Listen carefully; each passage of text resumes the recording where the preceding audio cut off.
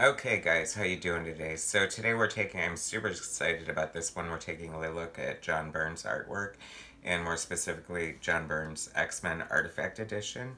IDW and Marvel Comics published this in 2018.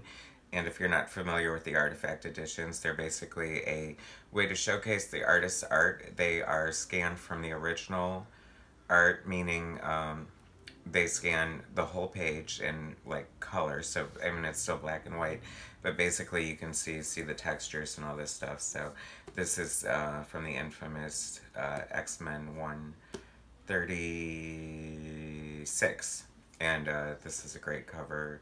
I feel like this is an homage, and it's been homaged many times over the years. So it's this gorgeous double page spread here.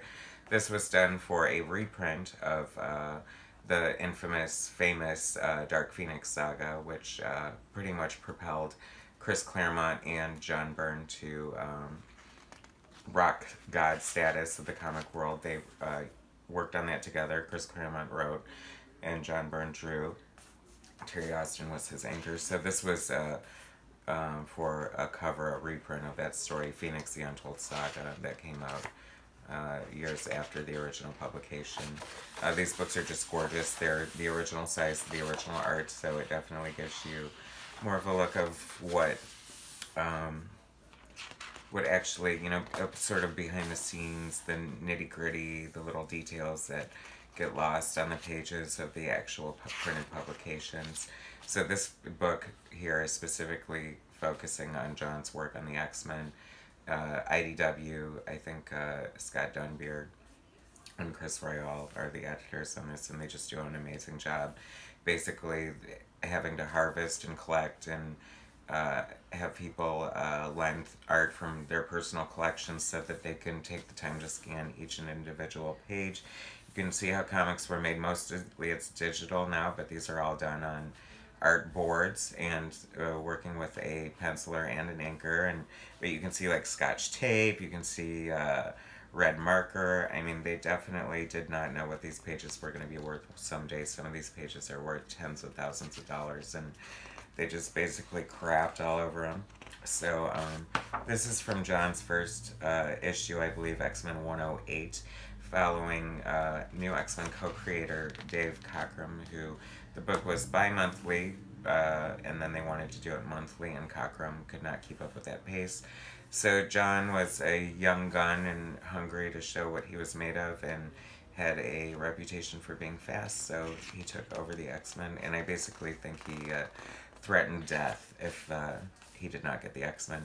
So back in the day, in the 70s and the 80s, and probably before that, it was definitely a watershed moment for comic book art and comic book artists.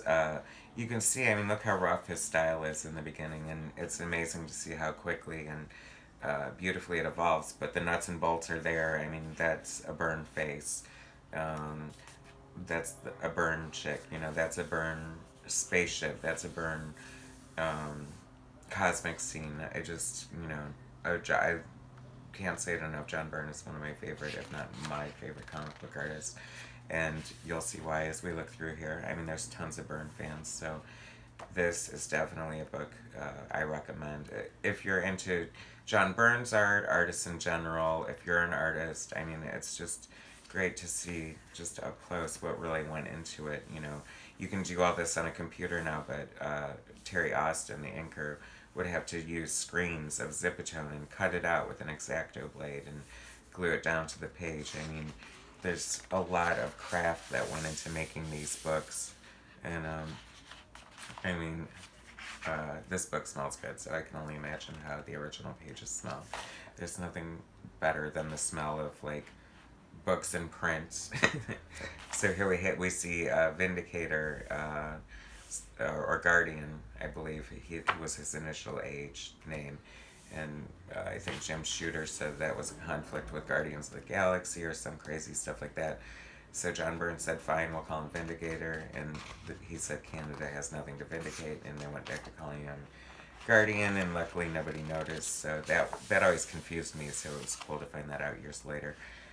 So he's the leader of Alpha Flight in John Byrne's Canadian team creation, which is my favorite. And then we have like Storm and Colossus hanging out by the tree, by the lake. I always love these sort of intimate, sort of, these are like the soap opera moments that the X-Men always had that sort of made them, special in a way. I mean, of course, you want to see the action and all the money shots, as you will. Speaking of which, look at that. So this, I think this is trying to show what an amateur Guardian is at the time. So he takes a shot at Colossus. It bounces off Colossus' armored form and hits Moira McTaggart, Banshee. Sean Cassidy, not from the Partridge Tree, but the Banshee superhero, his girlfriend. Anyway, so I kind of like that moment. It's like Marvel is definitely known for showing their heroes as more human and screwing up. I mean, that was that's not how you want to make her debut, right? Great shot at Storm utilizing her weather powers, and see here we get to see like just this book is John Byrne's art, but it should also definitely be a proud moment for Terry Austin as well. You can really see the work that went into his inking, and just like he did not take any shortcuts or cut any corners. There's so much texture and so much line weight variation, how the line starts thick and gets thinner, and just, I mean, that's something that you really, really have to not only just have talent for, but you have to hone that craft. That doesn't just come out of your pen. And even in digital inking, which I do now, there's pressure and width, and just to see all this black and white art is just so amazing. There's Beast. That's the one. I think that's part of the appeal of John Byrne, is there's no character that he doesn't draw well. Although there is one that I can think of, but I'm not going to say it right now because we're not talking about that. But Magneto, Potato. I want to say Magneto, so that's how I'm going to refer to him from here on out. Nobody beats Byrne at Magneto. I just contradicted myself. But I love his helmet. I love the way he's always in darkness, and he just, I don't know, he's my favorite depiction of Magneto. Is John Byrne. He's my favorite depiction of a lot of characters, but he just draws everything so well. Reflection, and I think Terry Austin just really captures that well. And we're still in the beginning of their run before things got super juicy. But I mean, I feel like there wasn't like a wasted part of John Byrne's run. He was on it from 108 till 144, and that's pretty lengthy for an artist, especially considering that I guess him and Chris Claremont, the writer, didn't get along so well. So you would never know it just reading these. I guess if the Beatles fault a lot, I guess it was worth it. This is the robot nanny that took care of the X-Men when took care of them, when they were being held hostage by Magneto. See, just like the striking use of negative space, the placement of the blacks and the whites, just immediately comes off the page when you look at it at the actual size. This is when we're getting into the Savage Land, and I don't know, not many people draw Sauron as well as Byrne. This is sort of a trope that comes up a lot in Byrne comic books, the damsel in distress. But to his credit, Claremont wrote it, and it was the 70s, so I think that was par for the course. I always love this effect here, this lightning shock. Oh yeah, I guess that would either be Sauron becoming Sauron or Storm fighting him, and he got the upper hand. But beautiful art nonetheless. Look at the texture and the pointillism that Terry puts into the clouds. And take note of the hatching here. I love John Byrne's hatching. I think Terry Austin is a great compliment for that. Here's a gorgeous double-page spread. On Byrne's run on the X-Men, there were a lot of double-page spreads following an initial splash page, which makes you think that he was lazy, but not, because look at all the gorgeous detail. First of all, and second of all, he kind of lamented them because he always felt it only propelled the story by one panel. And he's got a point there, but he's a pretty consistent 4 to 6 panel kind of guy, and I think that he's been that way throughout most of his career. But he's definitely one of those artists that gives you all the great shots, but I think that's just because he's so talented, because he's I feel like he's first and foremost a storyteller. He honors the medium in that regard. Nightcrawler, it's hard to believe that he way favored Wolverine over Nightcrawler and didn't really have much use for Nightcrawler, because I always thought he drew him so well. And I think that's a testament to a great artist too, is just putting the love into everything that you don't necessarily love. Some great textures and landscapes, and we're in the Savage Land era still. Let's see, it's snowing, so that's fun.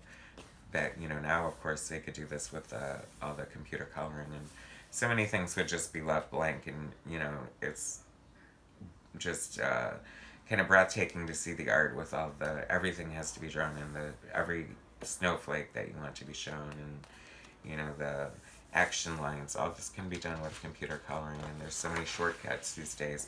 Not to say that it's not, you know, as easy, and there's still not as dramatic and beautiful comic art, but it just shows that this is the real nuts and bolts of the craft right here. And what a great showcase for Terry's inks, because it takes a lot of skill to get all those little lines in there and have them, you know, all consistent with their weights and variances and stuff, and still have it look good. I mean, I really feel like they hit the ground running. I don't know if they were paired up before this. I think they definitely worked together before, but I feel like it was a match made in heaven, and a lot of people agree. Just like different patterns here, you just don't, I mean, where did he come up with that stuff? I just feel like they showed such a love for their craft, you know. I really like when John Byrne gets artistic, and we'll be seeing more of that coming up. Moses Magnum, what a great character. I mean, cheesy 70s costume, but you gotta love it, right? And Dave Cockrum designed Colossus, and he was the co-creator of the new X-Men, and I always loved his costume designs. Byrne designed a lot of great characters too. Great shots here, just like the art. Banshee is showing us why he's called Banshee. Here we come with Guardian again. So these aren't complete runs, these artifact editions. It's, I don't know, whatever they could come up with for the publication, because infamously, Terry Austin, at the time the inkers got, I believe, 1/3 of the art they got to keep, and Terry Austin has been sitting on his collection for years and refuses to lend them out for any publication or printing such as this, which is a shame for the fans, because, you know, I definitely love to see the complete run. But, hey, that's his choice, you know. Who knows how he wants to use them. He's probably saving them for his rainy day account, and I don't blame him at all. So, to each their own. But at least we get, you know, quite a bit of X-Men art. God, I'd love to own this original page.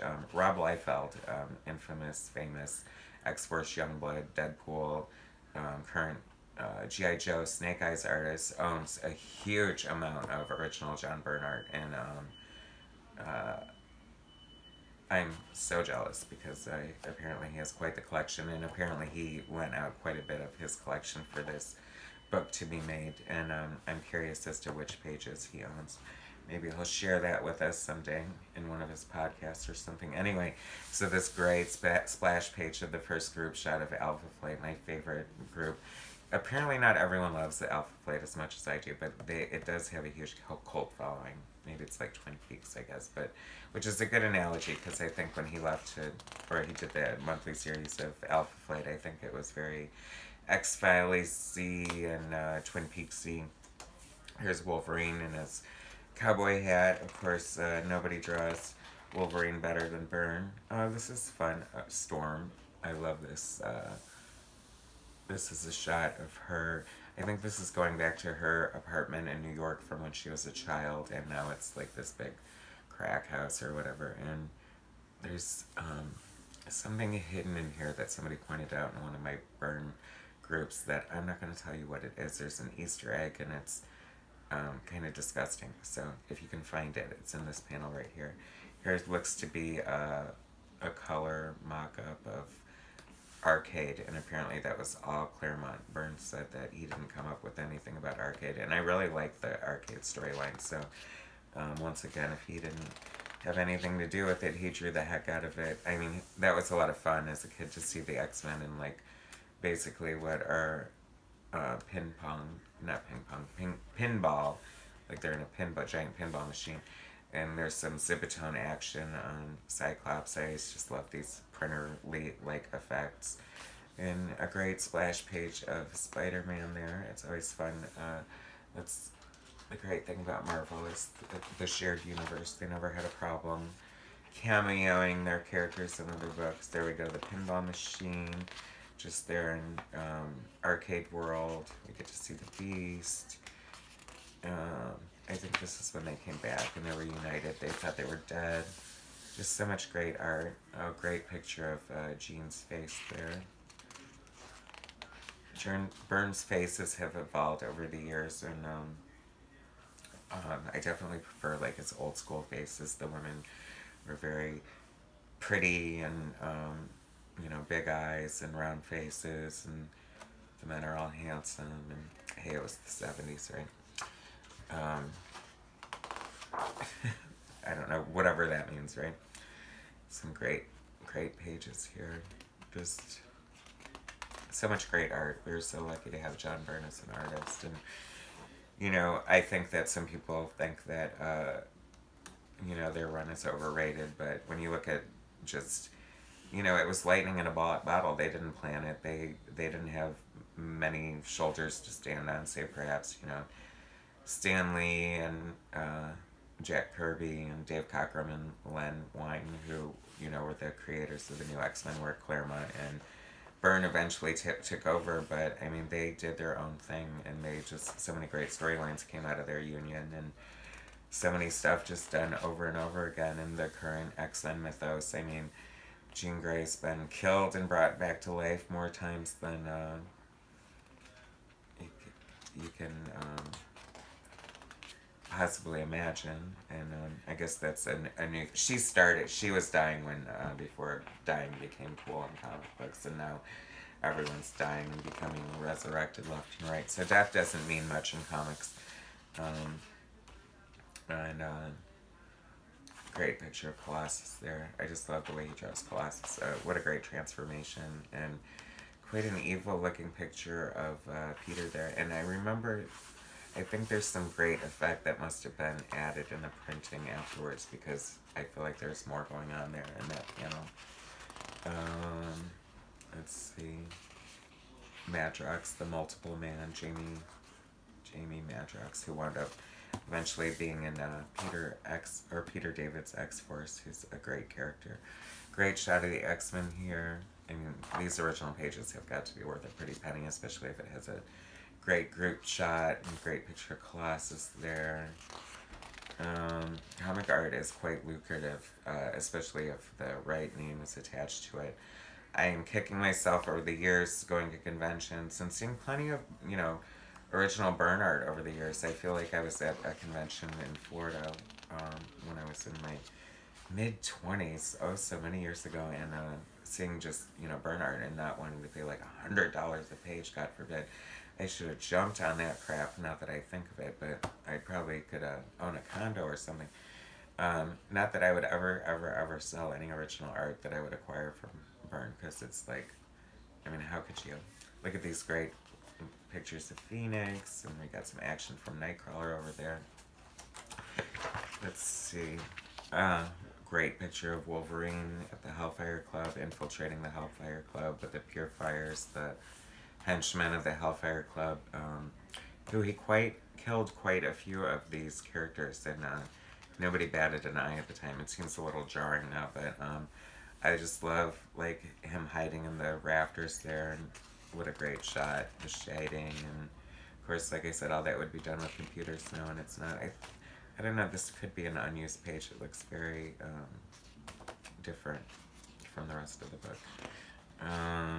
Let's see, different depictions throughout time. Like, Here's the X-Men all beat up, and because the Jason Wingard mastermind is manipulating Jean Grey into thinking that she's, I guess, the Black Queen of the Hellfire Club. And so here's how the X-Men should look as heroes. Here's how they do look incarcerated, and here's how they would look if they were in the period that he's trying to make them think. And I think it's cool how they all, I don't know, just little flourishes like that you get to see during a Byrne and Claremont run. And once again, many props. Great picture of Dark Phoenix there. This is when things are really kicking into high gear with the Dark Phoenix storyline that would go on to be ruined on screen over and over again. And I think John Byrne put it pretty well. You know, this story was told over months, if not years, of build-up throughout the great double-page spread here. The fate of the Phoenix. Jean Grey is now on trial as Phoenix for, you know, killing millions of souls. It wasn't Jean Grey, it was the Phoenix Force, but somebody's got to pay, right? That was a big point of contention, and why probably this storyline has become so legendary. But as I was saying, they have yet to do it to a great effect on screen. Apparently it's pretty good in the 90s cartoon, which I did not watch, but is much beloved, and borrows heavily from the Byrne Claremont run, from what I understand. Just so much detail. Can you believe all this detail could possibly go into so many of these pages, these beautiful pages? And this is, you know, just John Byrne's X-Men run. I mean, there's 2 other volumes so far that I'll be covering. One's a Fantastic Four one, and one's I think a miscellaneous Marvel, one of these gorgeous IDW books. This is an artist's dream come true.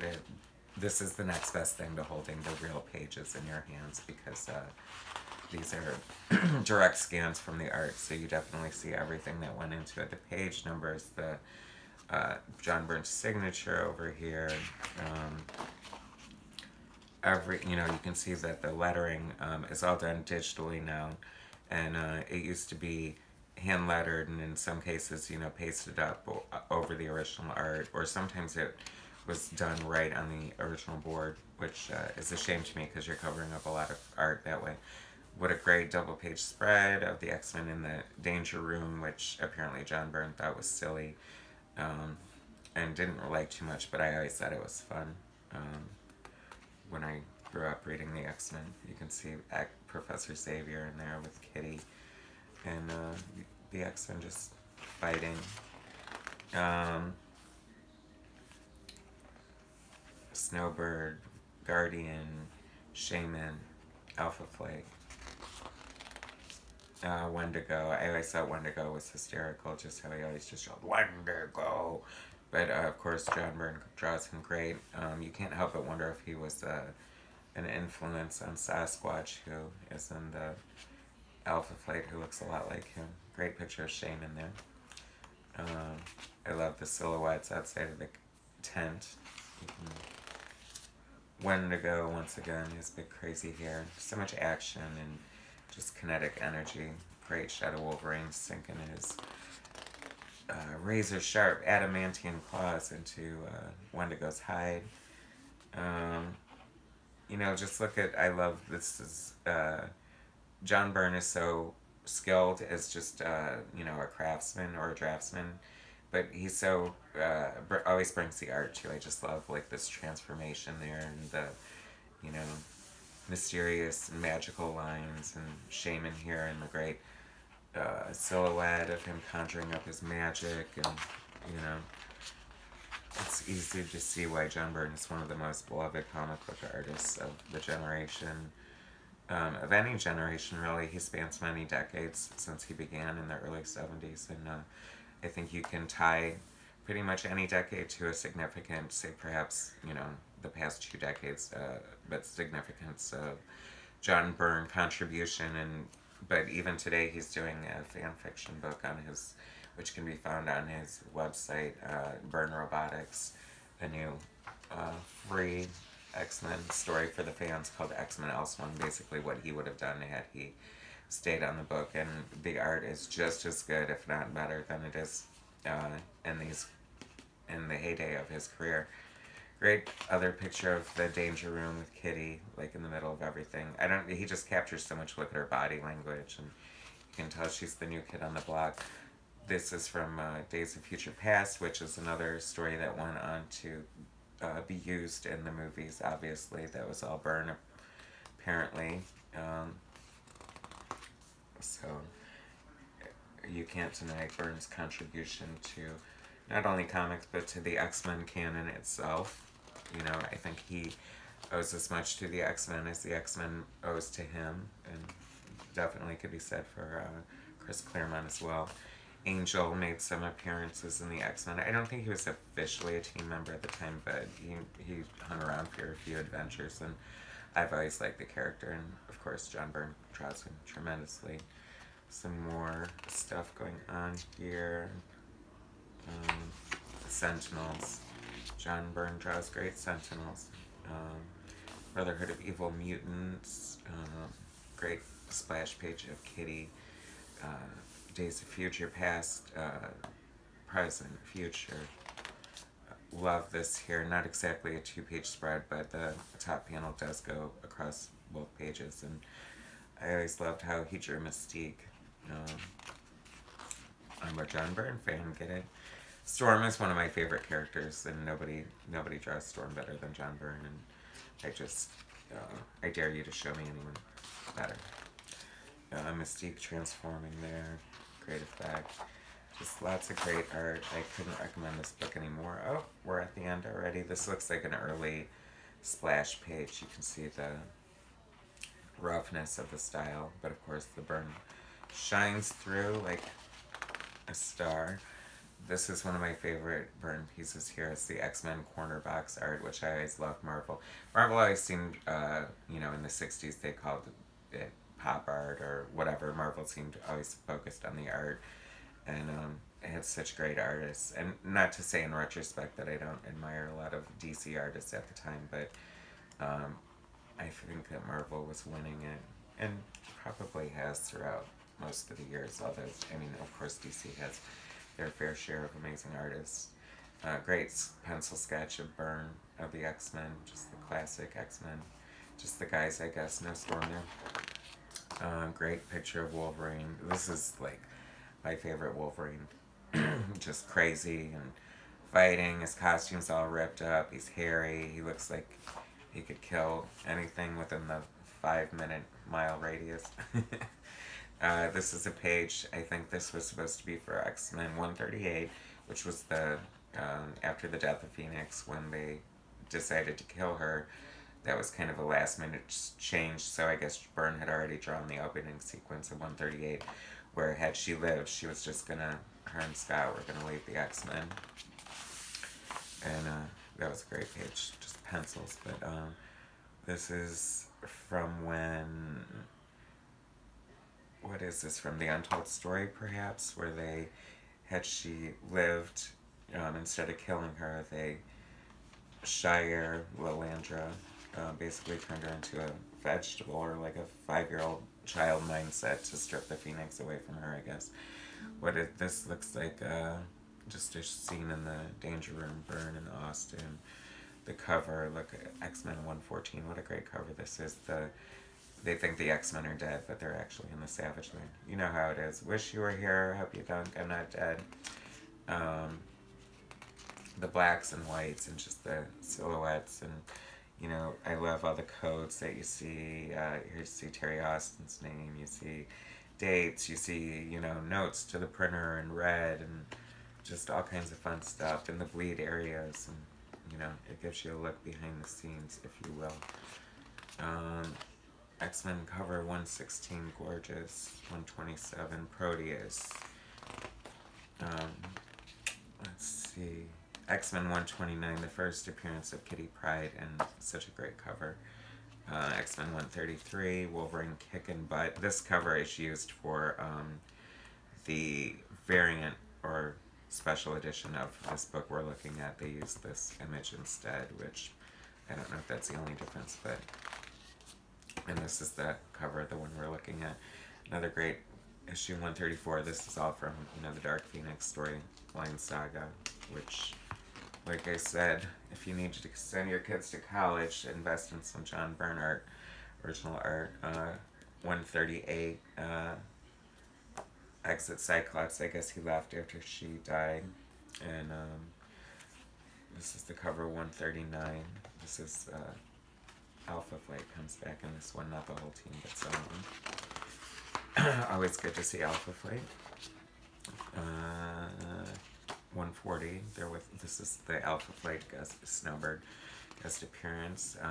The unused cover for X-Men 142, I think, and I don't know why it wasn't used, but the other cover is probably better anyway.